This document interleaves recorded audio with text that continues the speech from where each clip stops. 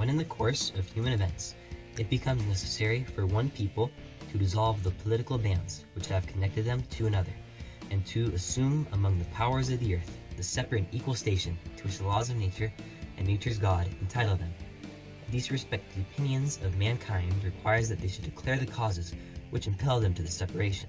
We hold these truths to be self-evident, that all men are created equal, that they are endowed by their Creator with certain inalienable rights, that among these are life, liberty, and the pursuit of happiness, that to secure these rights, governments are instituted among men, deriving their just power from the consent of the governed.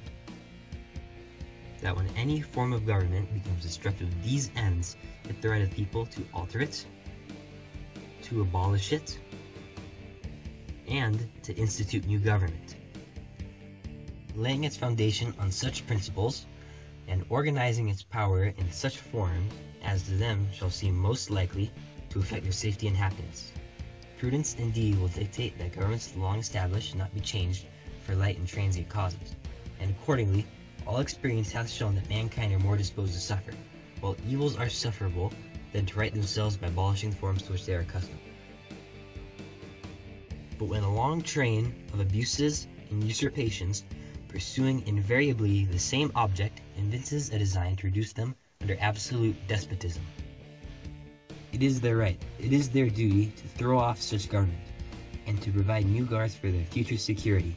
Such has been the patient sufferance of these colonies, and such is now the necessity which constrains them to alter their former systems of government. You're welcome!